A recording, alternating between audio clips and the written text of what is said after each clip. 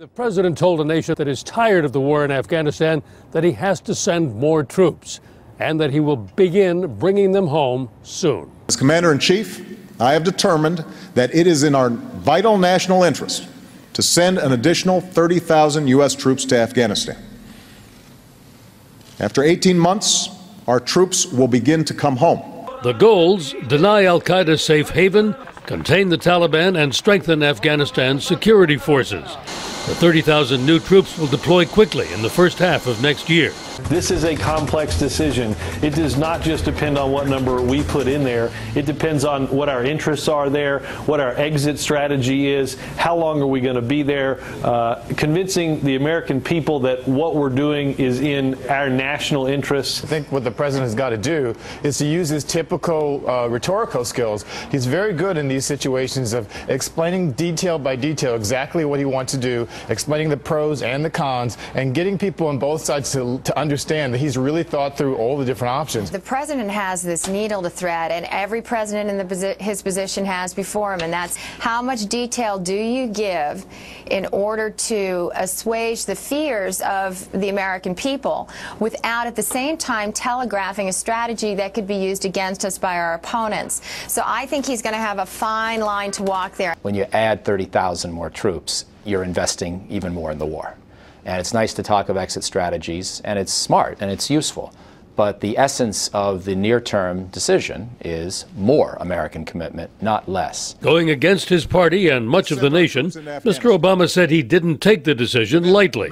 If I did not think that the security of the United States and the safety of the American people were at stake in Afghanistan, I would gladly order every single one of our troops home tomorrow. The president made the right decision to have a properly resourced counterinsurgency strategy. I support it.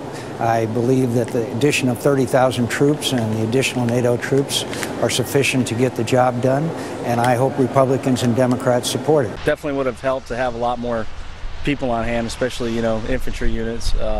So I definitely feel there's a need for it. If there's a need to stay in Afghanistan, I should say, then there's definitely a need for more troops. At first he was supposed to be pulling everybody out, and now all of a sudden he's throwing everybody back into Afghanistan. And it's like, well, nobody can really make up their minds. President Obama is putting the war in Afghanistan on a fast track. He's sending U.S. forces in as quickly as possible and planning to pull them out sooner than expected. The president may not be able to pull out troops in short order with al-Qaeda just across the border in Pakistan.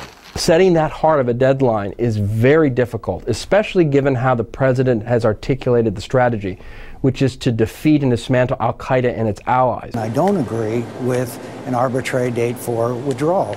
Success is what dictates dates for withdrawal.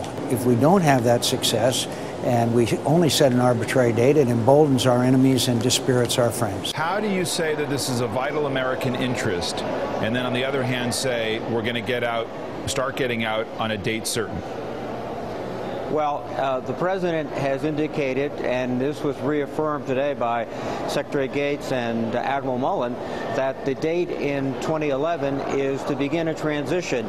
It's based upon not any arbitrary choice, but it's based upon the advice of military commanders. The key factor is the training of Afghani troops. Our forces, our military leaders are confident that they can field sufficient Afghani forces at a quality level that is more than adequate to begin this transition. The pace of the transition will be decided by the commanders on the ground, but it's absolutely vital to have such a goal, because not only do we have to reassure the American public that we're not conducting an open-ended, infinite campaign in Afghanistan, we have to begin to light a fire under the Afghanis to start the training and the governance improvements and the anti-corruption efforts they need. The president warned Afghanistan to clean up corruption and said there'd be no more blank checks. He pledged to work with Pakistan to root out terrorists there. One of the president's stated goals is to train the Afghan military and police forces well enough so the U.S. can begin a withdrawal. That's also been former Austin Police Chief Stan Nee's mission for the last 3 years. He's worked as a police mentor for a private security company in Afghanistan and says it's a project worth completing. However, he also says that strategy needs to change and training needs to intensify. Instead of working 5 or 6 hours a day with Afghan police forces, he says mentors need to be with the trainees 24 hours a day, 7 days a week. The police have to build that relationship with the public, so the public are the police and the police are the public. Other obstacles include the low literacy rate in Afghanistan and the Taliban, which has many more weapons than the police. What we continue to fight for is a better future for our children and grandchildren, and we believe that their lives will be better if others' people's children and grandchildren can live in freedom and access opportunity. Until Afghanistan comes up with its own solution for its own problems, no one from outside can help. What benefit have we got from the foreign troops already in the country? Forget about 30,000. Even if 1 million more American troops come here, it will not solve anything until the Afghan security forces are ready.